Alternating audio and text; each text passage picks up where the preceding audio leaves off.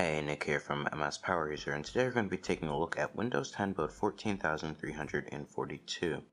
This build has been on the PC for a while, and now we finally get a hands-on for mobile. So let's take a look right now. Diving straight in, we can see that Edge has gotten a couple of improvements.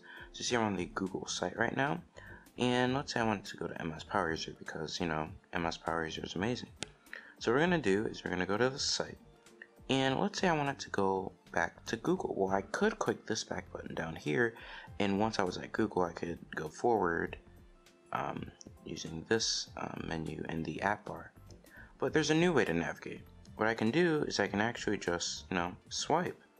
It's pretty intuitive, and it works pretty well. And if I want to go forward, guess what? I can swipe to the left. So it all works out. So yeah, that's Edge, and let's take a look at some UI changes now. So in the Action Center, you can see that the tile background behind these header images has actually disappeared.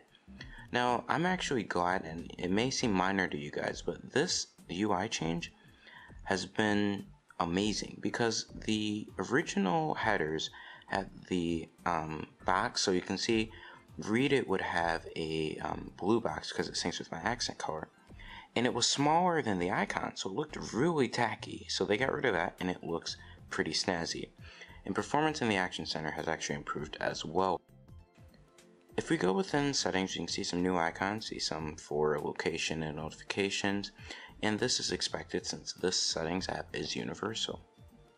If we also look in the settings app, you can see that the apps for websites option is also available for mobile, and it also does nothing because no apps support this feature. And again, this feature will allow websites to launch apps using protocols, I'm assuming, to initiate commands within that app, so that's pretty snazzy.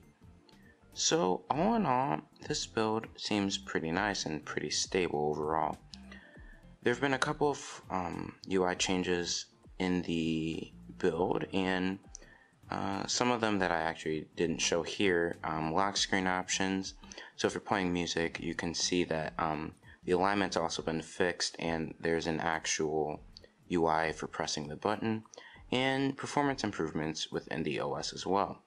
Now, please note, if you're submitting feedback, that you can't actually use it unless you know how to read English, because the app hasn't been localized. So that's nice. So yeah, just keep that in mind when you're submitting feedback, and hopefully you enjoy this build. If you are, tell us in the comments, and I will see you in the next one.